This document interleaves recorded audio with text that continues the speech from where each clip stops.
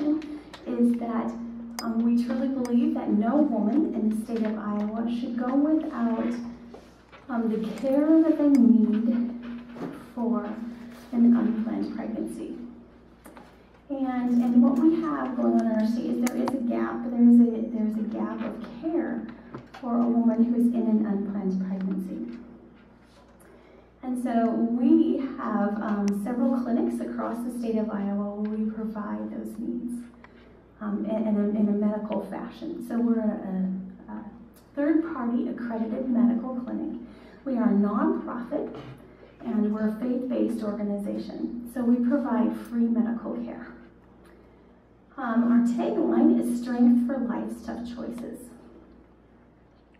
One thing that is very important to grasp and understand is that 50% of the abortions in the state of Iowa are performed on college students. So college students are very vulnerable to abortion. They're also very vulnerable to the activities that lead to an unplanned pregnancy. So it's not just actually a very small portion of the unplanned pregnancies in the state of Iowa are on high school students. I know a lot of people think, oh, it's mostly high school students, but a lot of it is that student who is a freshman in college, and that's what we see a lot. So just to tell you a little bit about myself and how we got involved with this, I was talking about this earlier. My husband and I grew up and live in Iowa City. We were both born in that area. And we left the state for a little bit to go to college.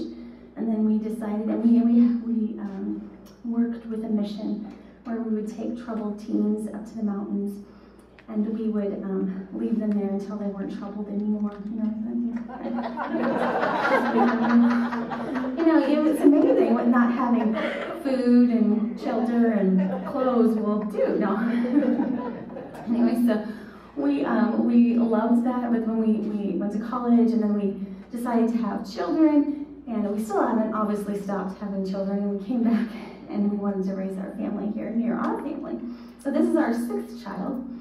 This one was a little bit of a surprise. We use natural family planning. Our children are always planned. I was just telling Heather, I always pick which month they're going to be born in because it's planned, right? Well, this one was unplanned. And I looked at my husband and I said, we have 5 more clinics to open. How are we going to do this? And it was so precious because we just had that one moment of fear. And we felt that fear that the young women that we serve feel. We felt that little fear, like, how is this fitting into our life? And granted, it was only a few minutes, and then of course the Lord slapped us upside the face and said, hey, this isn't about you. it's about Him. And so we're very blessed and very excited that God has blessed us. But we have this heart for this mission because when we were, about 8 years ago, we were contemplating on where and what God had for us, what was our next step. And at that time, we had found out what the abortion rate was in Iowa City. And at that time, it was about 3,000 abortions a year. And at that time, it was the highest per capita in the country because of Iowa City being so small. And my husband looked at me, and he said, well, I think this is why we're here. He says, you need to go do something about that. So, of course, I decided we went and did something about that. Of course, he's great. He stays with the kids, and I run around the state and do something about that. So we started a nonprofit with a group of friends and pastors and Knights of Columbus. We have some fun Knights of Columbus gentlemen on our board, and we've just really created this great group of people that have a passion to love women who are in a situation where they don't know how valuable they are. They don't know if they're valuable. They don't know that the life inside of their womb is valuable. They don't know that they were created in the image of God and that the baby in their womb was created in the image of God. And so we built this organization around letting women know how valuable they are. looked at several different models to look at, and that's when we came up with the medical model, and just saw how effective it was to have an ultrasound to show women what's happening inside of their womb. Statistically, 95% of women who have an abortion will tell you that they wish somebody would have given them more information. So these are women, this is actually stats right out of the abortion industry. So these are women, they have just left the abortion clinic. And they'll say, I wish somebody would have told me what that was going to entail. I had no idea what was going on fetal development-wise. I didn't know I would feel this way. I didn't know the spiritual entity of it. I didn't know. All I was thinking was I was afraid and I wanted it to end. And 90% of women who've had an abortion will tell you that they regret that decision with every fiber of their being. So we knew that information was the key, that we could stand strong on the truth. And we could go take that very far. So that's when we went with the medical model. And it's so precious. What we do is really incredible. When that young girl, we have what's called a linear service. Like our end goal when that young girl comes in her door, scared and frightened alone, our end goal is for her to be strengthened. To know and have information, because knowledge is power, right? We need to encourage her and empower her and strengthen her. She walks in the door, she's scared and frightened. What we do is we sit down with her, and we're getting some feedback, or we're okay? I'm sorry.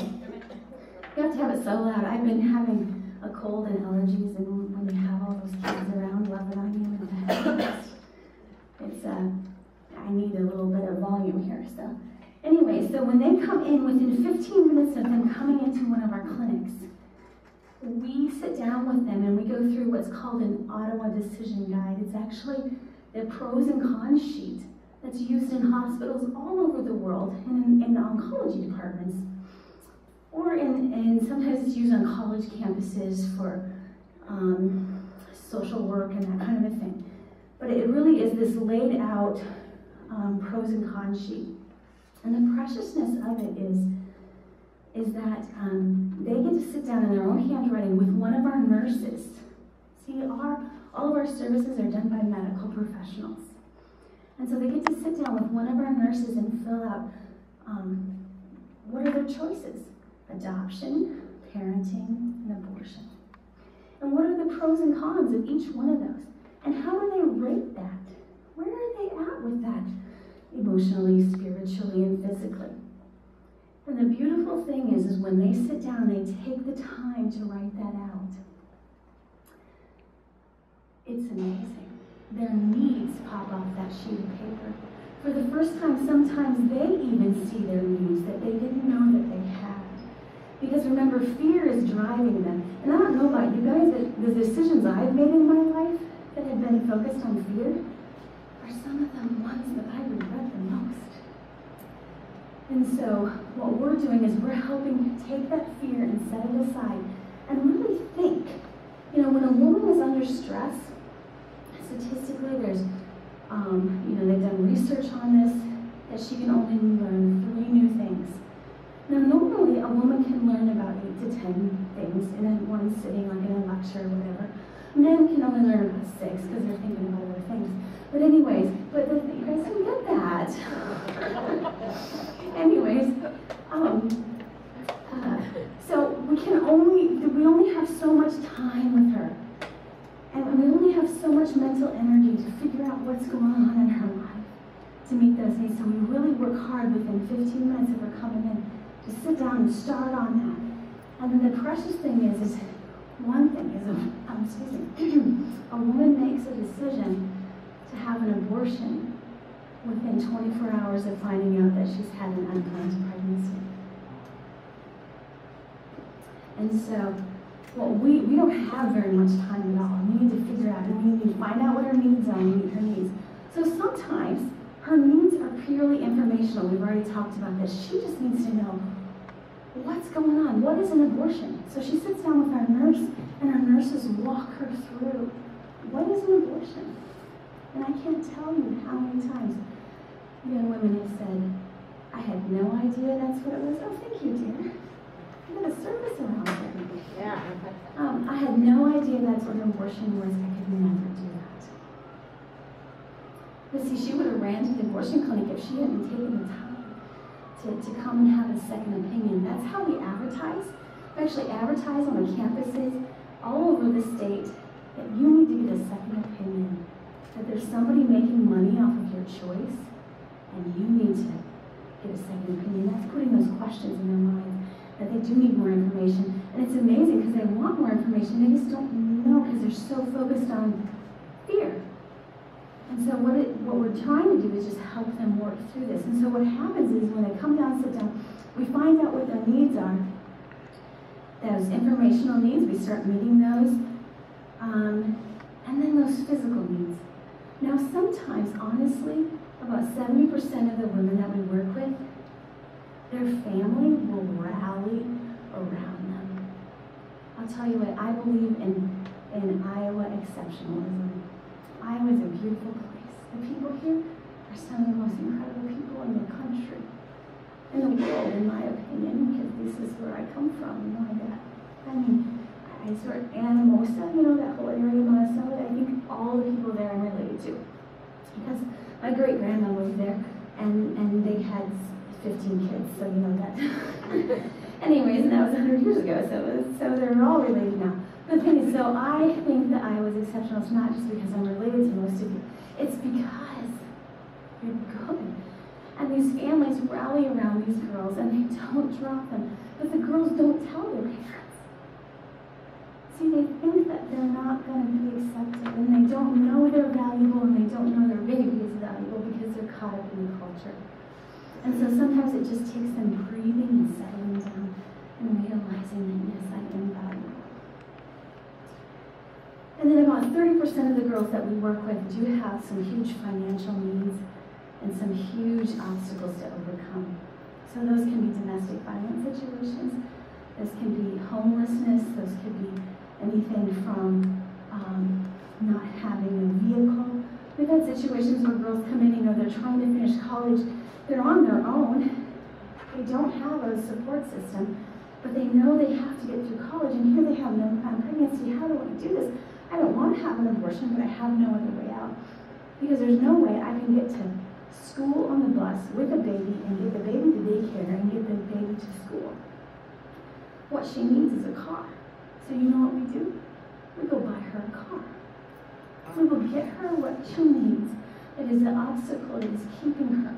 Whatever pops up on that sheet, we are going to bend over backwards, because what's valuable is the life in her womb, and what's valuable is her. And for her to know that there are people out there that care about her and her future and her child and her family and her future and her health, it's huge. So we tell women when they come in, there's people that all the services here in these clinics are free, because there are people in the community that love you enough to pay for this and enough to support you. And so what we do is we come alongside of them. Sometimes it means that we find a place for them to live. You know, the domestic violence shelters in Iowa City and across the state we've ran into are very violent places to raise children. It's very hard to get in there and to get out and all that stuff. And so what we do, especially if there's a pregnancy involved, and she's like, I can't have a child in this shelter, there's no way. We'll get her a place. We will rally the churches, we will rally the troops, and we will find her a place to live and get her a job and all the other wonderful things. Out of the 1,000 women that have come to Informed Choices over the last 6 years across the state of Iowa, who have chosen to carry their babies, who are abortion determined, we've seen 1,000. There's only been 3 that have lost their children to DHS, because that is how closely we follow them. And those 3 girls, believe me, I had them live with us. You know, and we worked really, really hard so that they wouldn't, but they had some some addictions and some things that they needed to work with, and some choices that they needed to make. But we work really closely with these girls until they are stable and on their feet. It's really important that we follow through. We have mentorship programs that we hook them up in. We have all kinds of programs that if they need it. But like I said, 70% of those girls don't even need those services because their family will rally, because our ones are just that good. Now, so after we've gone through and find out what her needs are, then we take her and we do a pregnancy test, we figure out what's going on physically, and then we go into the ultrasound room because we have to diagnose a pregnancy. We have to see what's going on inside of the womb. To be fully informed, we gotta know. A lot of young girls don't know by the time they think they're pregnant, by the time they've missed their first cycle, there is already anybody? I'll get stickers first. Heartbeat. There's already a heartbeat. I guess I don't have the stickers. I love them all at home, but anyway.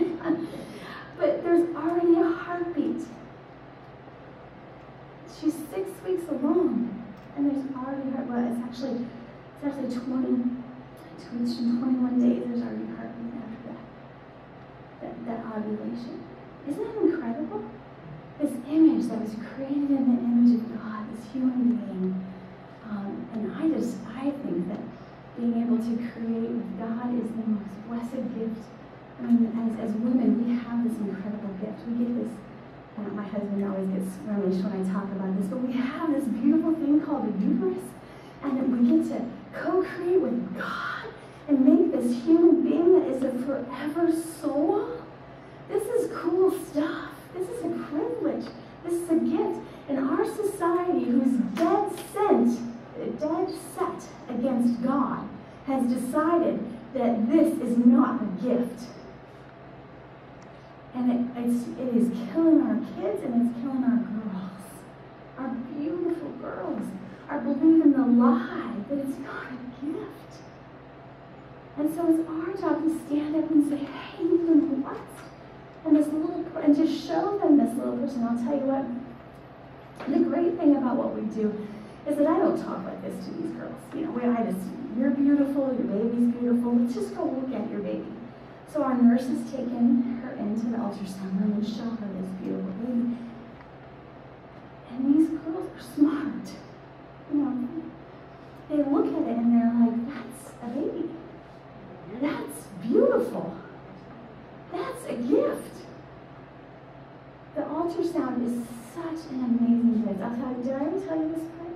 The Knights of Columbus purchased all of our ultrasounds. Did I ever say that? I can't remember if I said that tonight or not. But we're so blessed because the Knights of Columbus here in the state of Iowa partner with us. And they're so, I think it's because men are visual. We all know that men are visual, but they think that we all need ultrasounds everywhere so that everyone can see their babies, and I agree with them. And so we partner, and they purchased those ultrasounds, and we put them to use. And that is the clincher. So 91% of the women that come into our clinic saying, I need an abortion, and I need it yesterday, come and have their needs met, their real needs met, and then see that baby on the ultrasound. And there is no coercion going on, ladies and gentlemen. We just stand back and they're like, I can't have an abortion. That's a beautiful baby. It's pretty incredible. So that's kind of the gist of what we do. It's powerful. By the time that she walks in our door, and she is pro-abortion because she wants an abortion, right? She's there for a second opinion because she knows she needs more information, but she's not there because she thinks we're a pro-life organization that is going to help her out. She's there because she wants our free medical services to help her get more information. And when she comes in, has her needs met, sees her baby in the ultrasound, she leaves pro-life. And we have never had to say that word once. It's just information. And it's loving on her with the precious love of Jesus Christ. Loving her unashamedly. There's times where we don't even say that name. And they know it. Because they know there's people in the community that care about them and care about their future. And it's powerful. Now, another aspect of what we do that is really important on the campuses, and we're just talking about this outside, is that we do sexually transmitted disease and sexually transmitted infection testing and treatment. Now, right now in the United States, it is, well, let's just say we're not following God's plan. And there's consequences to that. So if you have more than one partner in the United States right now, your chances of getting an STD, a sexually transmitted disease, is close to about 100%. So what's happening is that for years, I'm just going to be very frank here, if y'all don't mind, for years we've been told that if our kids have been told, I was told this in school, I won't tell you how long ago, but that if you use a condom, it's okay. You're going to be protected. That's safe sex. You're going to be protected. You're not going to get anything. Well, the fact is that 50% of the time it doesn't protect you from these STDs because a lot of these STDs are skin-on-skin contact. If you can get herpes from just skin-on-skin, from kissing, haven't you seen some of the stuff going around? There's they now have some rules in hospitals where you shouldn't kiss babies because there's been so many deaths from herpes, from people who have herpes of the mouth, herpes 2 of the mouth, and they kiss those babies on the face, and then the babies get herpes and die because they can't handle that at that time in their newborns. Our newborn death rate has skyrocketed because of STDs. There is our cancer rates from HPV and those types of things have skyrocketed because of this. All of those things are, so HPV, gonorrhea, and chlamydia, and herpes can all be contracted with skin on skin. And the condom, I'm just going to be very open here, only covers one part of the body. It doesn't cover the whole body. And so that's what our kids are not being told the truth. They're not being given all the information because somebody is making money off of them not having all the information. The abortion clinic is making money off of these girls not knowing what fetal development is, not understanding what's going on with what an abortion fully entails. They're making money off of that. They're making money off of treatment of STDs. This is a money-making proposition. And so our kids are not being told the truth. And it's time for that to end.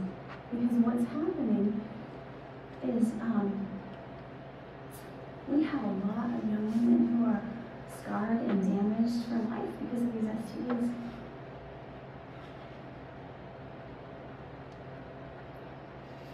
This is where I try not to get a little emotional. I'll tell you a quick little story. There was this beautiful, beautiful girl came into the clinic. She was 19. Excuse me. She was 18. Excuse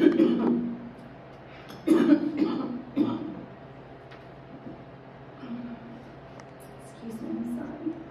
I love soybeans, but they're killing me. Harvest those beautiful soybeans. Anyway, so she was 18 and she had been raped on campus. Now, one of the problems we have on our campuses are the rehypnol drugs, which are the date rape drugs. And we see a lot of that. Rape, we've been told, which I believe is a lie, is just part of college life. But it's not. That's what our past president of the University of Iowa said. The girls aren't reporting it, and they're not getting help. There were 4 rape cases reported last year to the university, excuse me, I'm so sorry, to the Iowa State Police Department. And there was 386 reported to the rape advocacy group in that same year. So the girls are not reporting. They're just going to get counseling once in a while. what happens with this rohypnol drug is the girls pass out and they don't know what's going on until probably about a week later. They start to catch on and maybe something happened that night. So she knew that she had been raped. And so she came to us for STD testing a couple weeks later. And so we did the STD testing, but as we were talking with her and finding out what was going on in her life, she said that she had one sexual partner when she was 15 and thought he hung with me, and he probably did. He was quite a bit older than her. And she had gotten chlamydia from him. So she had one sexual partner until she was raped, right? And she had gotten chlamydia from him. But chlamydia goes undiagnosed for about 60% of the time.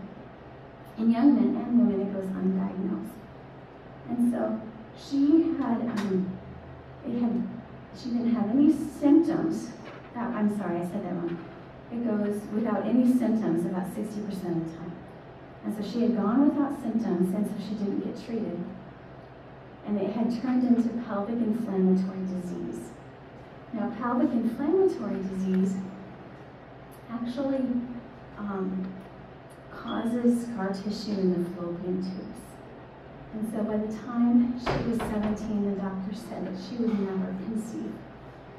So here you are, have this beautiful girl, comes to the university, doesn't think she's valuable. Who's going to want her? She's never going to have children. Gets into the situation. It was so amazing when she came to us. I know it seems like a sad story, but God is our Redeemer, right? He can take what the enemy meant to destroy us, and He can turn it for good for those who love Him and are called according to His purpose. When she came to us, she rededicated her life to her faith. And now today she has gone to college, and now she is talking in schools and high schools about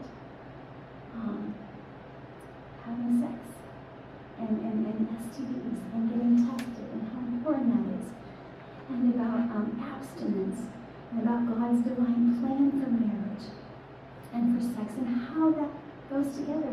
God is not a killjoy here. You guys have heard this before. He loves us. The sex is designed for marriage. That's where it's beautiful and where it's healthy and it fulfills what He designed it to. But outside of that, there's huge consequences. So about 70% of what we do at Informed Choices is STD testing. We're on the college campuses and we do free testing for men and women. And we sit down, each one of them, with one of our nurses, one-on-one for half an hour. And they go over the side effects and the risks of having more than one partner. And I'll tell you what, it's kind of remarkable. When they leave that room, they don't even want to touch a doorknob. It's just the greatest thing. You know, my husband actually jokes, like he calls me, and he says, well, where are you speaking tonight? What are you doing tonight? Because I'll speak to youth groups, you know. And he calls it the scare their pants on talk. So are you talking to the parents and raising money, or are you talking to the kids and scaring their pants on? What are you doing tonight? I don't know. But the thing is that it's important that they know, because these kids will sit in that room and their little jaws will drop and they'll say, why hasn't anybody told us? Why haven't we been told? And so it's really amazing for them to sit down with a nurse and have accurate medical information. And then as we're finishing up with that time with them, we end with, if you would like prayer, we can pray with you. And this is God's divine plan. He loves you. This is what sex is for. And we just lay it out very gently. It doesn't bash anybody over the head, but we feel like it's our responsibility to be able to share this. And we have more young people, just like the young woman I was just talking about, who have decided to choose abstinence and to turn their life, to do a 180 from that, and to really hold themselves as valuable and sacred in the gift that God has given them, not only in their sexuality, but in who they are as a person, is valuable and worth the weight and worth being treasured, and not a piece of meat or something to be taken advantage of. So that is the heart and the mission behind what we do at Informed Choices.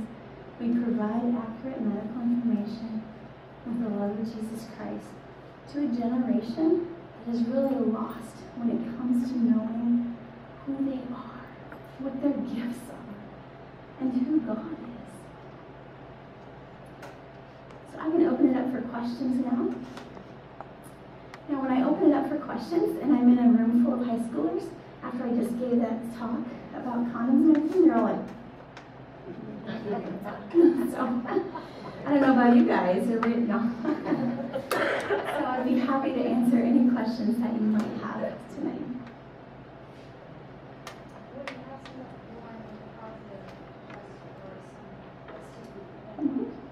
So we do treatment. So we treat, and depending on what it is, you know, we refer it out to infectious disease. We have infectious disease physicians that we work with. So if it's syphilis or HIV or anything in that realm, we'll refer out. But we do treat the gonorrhea and chlamydia. We also refer out for like HSV or herpes to the infectious disease. So you dispense the medication? Mm-hmm. Yeah.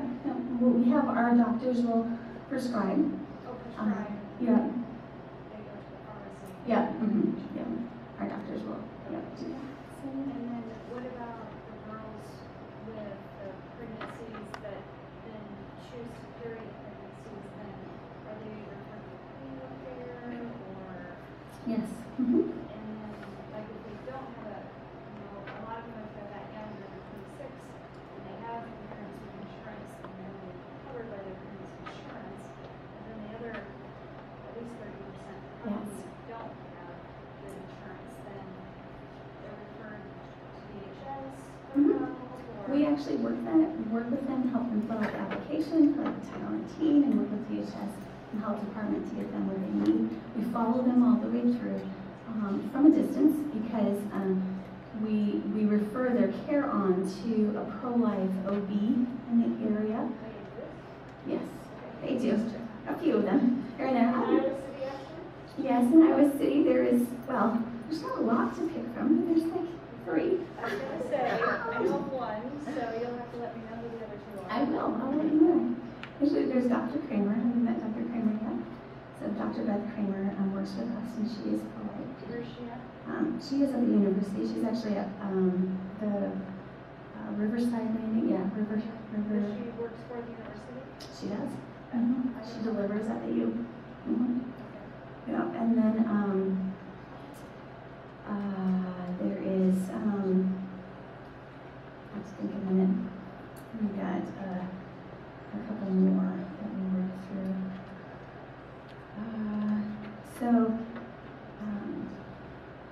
I think we have a Hickman. Is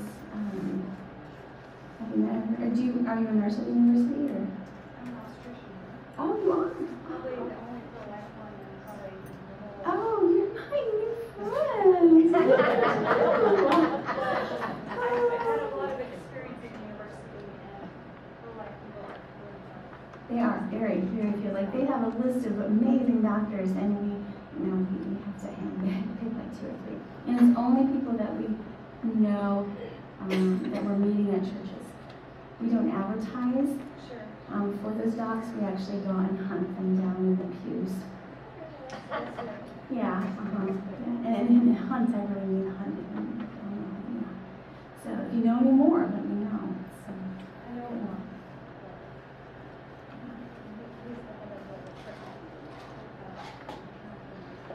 oh, really? Oh, I don't know that one. So, I haven't found him yet. So that's good. I'm excited. Oh, it's so nice to meet you.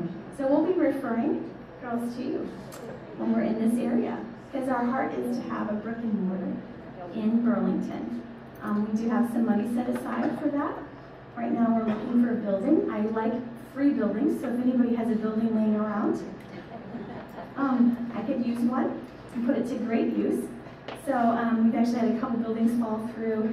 We were hoping to be open by now, but as you know, sometimes God's plans are different than ours. And so we just wait on the Lord.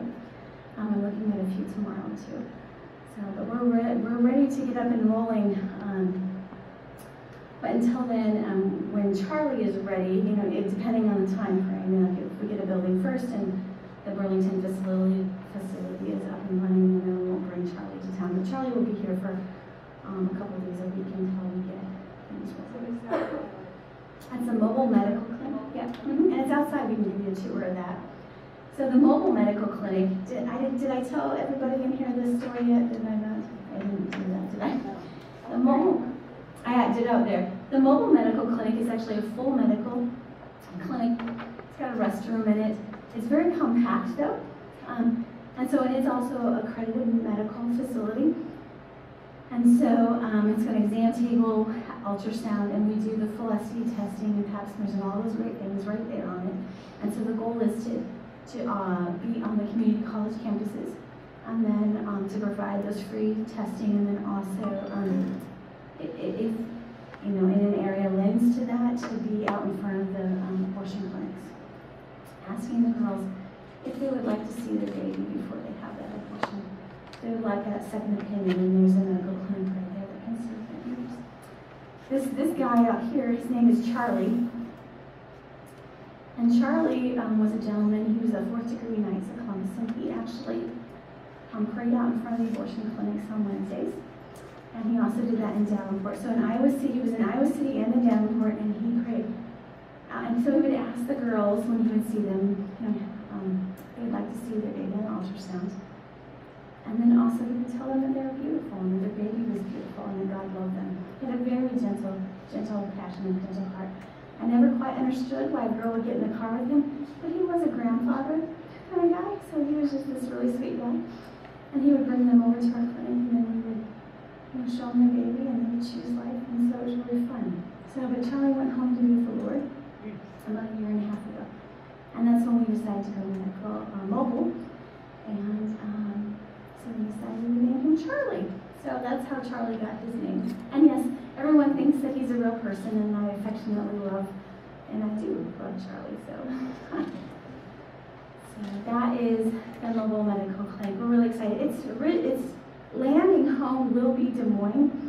So that particular mobile clinic will spend the rest of its days in Des Moines, on the college campuses and in front of abortion clinics in Des Moines.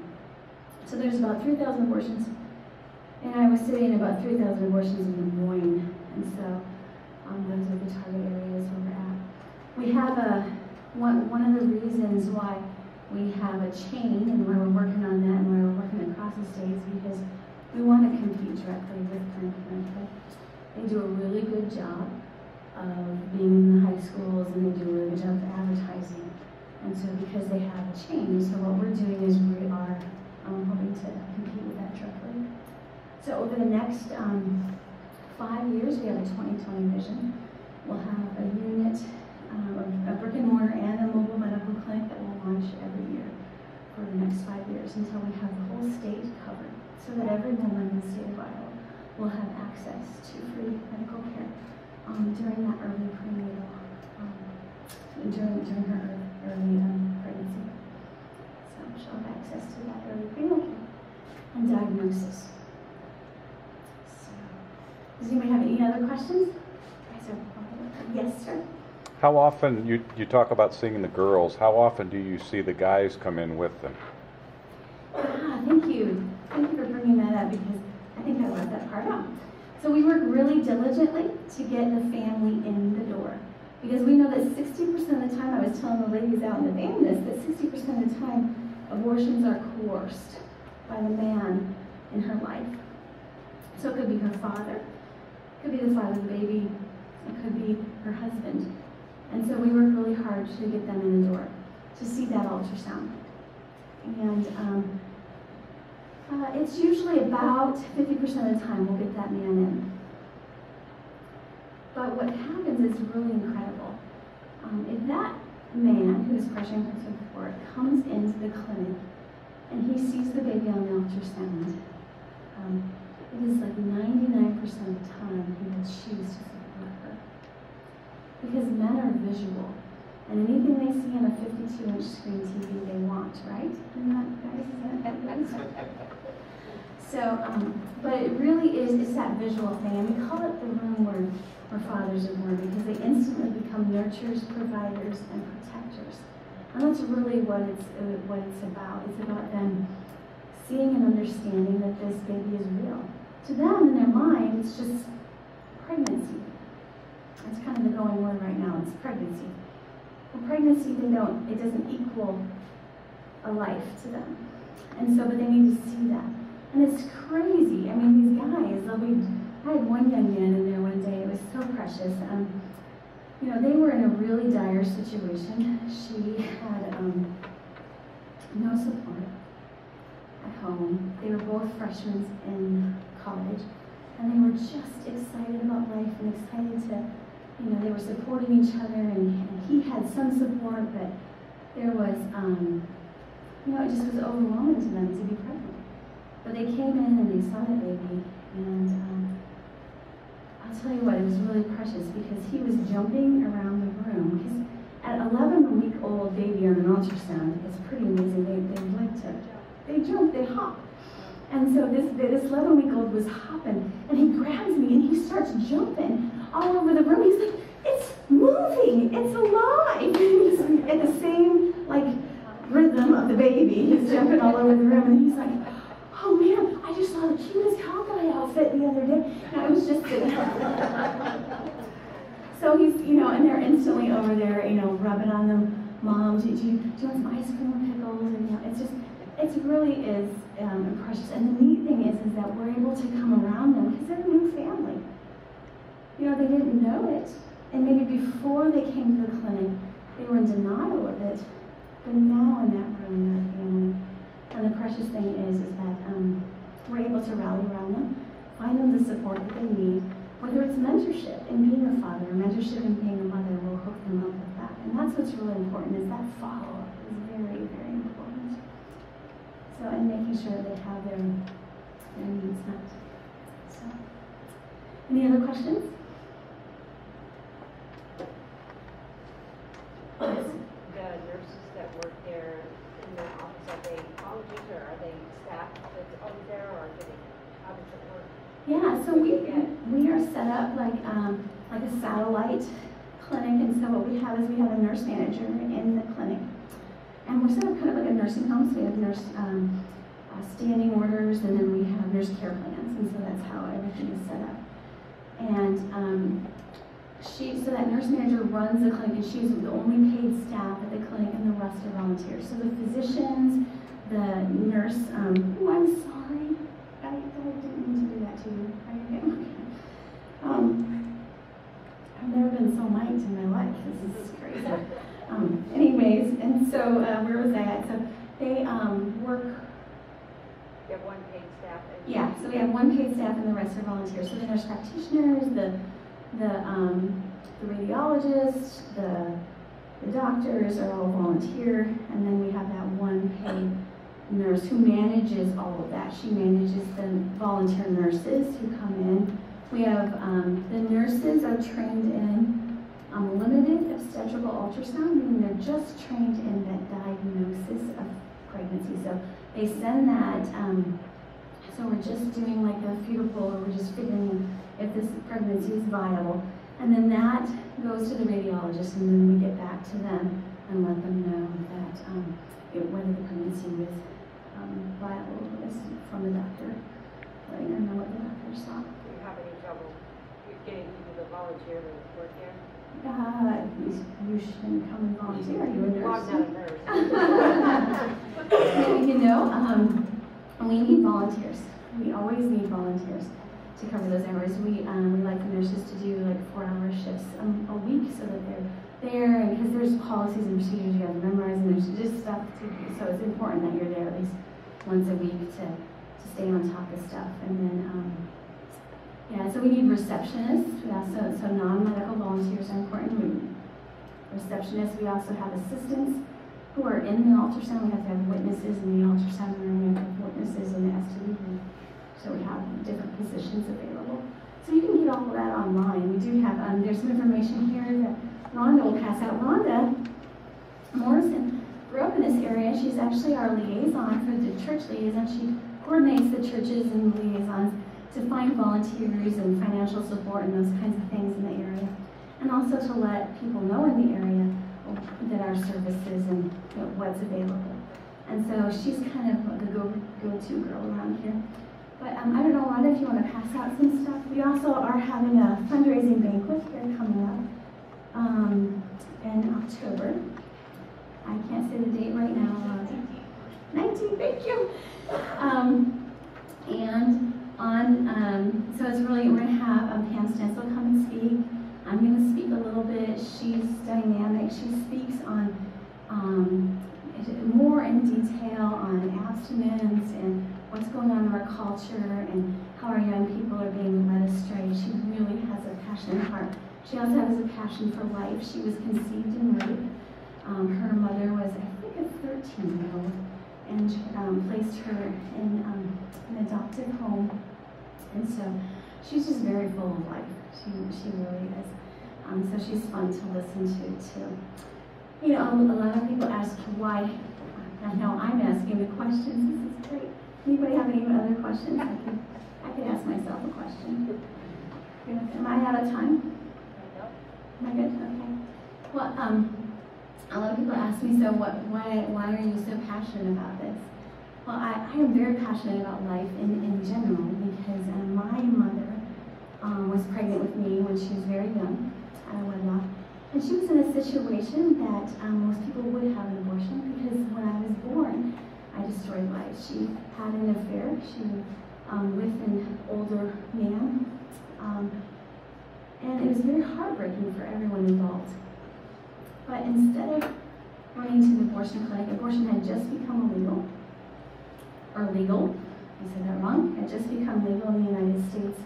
Now I'm revealing my age. And